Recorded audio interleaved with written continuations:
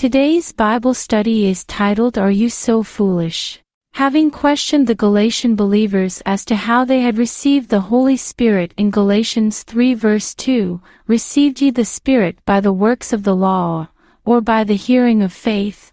Knowing the difference in this regard between the gospel of the kingdom as preached by the 12 and little flock and the gospel of the grace of God which Christ revealed to Paul, we continue with this line of questioning.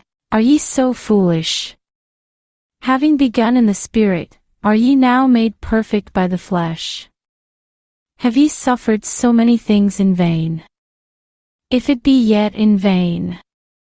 He therefore that ministereth to you the Spirit, and worketh miracles among you, doeth he it by the works of the law, or by the hearing of faith?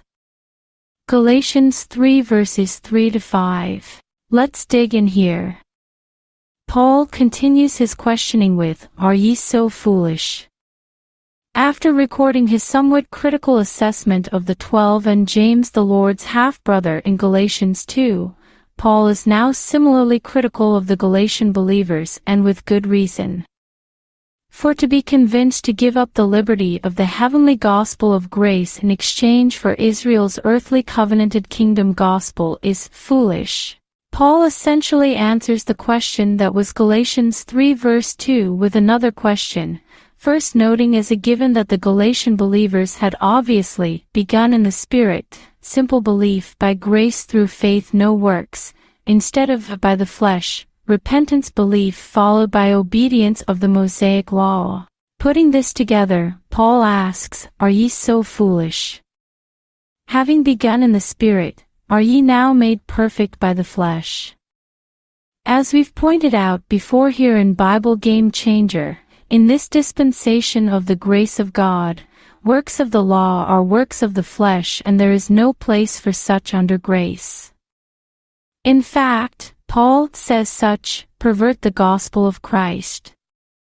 Galatians 1 verse 7. Despite the accord reached at the Jerusalem Council, which was that we trouble not them, which from among the Gentiles are turned to God, Acts 15 verse 19, there were those kingdom believers who were still effectively saying, You must be circumcised, and keep the law, Acts 15 verse 24, to the Galatian believers, as evidenced by Paul's response. And these Galatian believers were also persecuted by non-kingdom believing Jews, as well, noted in, Have ye suffered so many things in vain? If it be yet in vain. Galatians 3 verse 4. So, Paul's question is effectively, why would you seek to be under the Mosaic law when those adhering to it have been the source of your persecution and suffering? Finally, of the sign gifts that the Galatian believers had been empowered to demonstrate because Jews require a sign.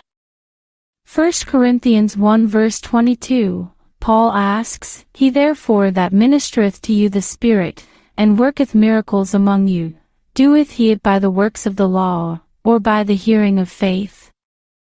Galatians 3 verse 5. Obviously, the answer, that the Galatians knew well, was that such miracles worked before the Jews was, by the hearing of faith, and not, by the works of the law.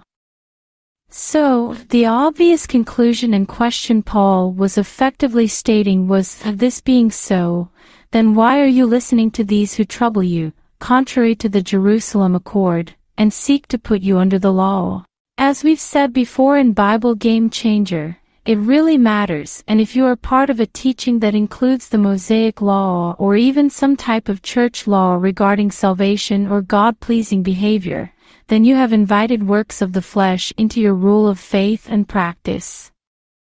The entirety of Paul's writing to the Galatians was to thwart such teaching. Read it for yourself.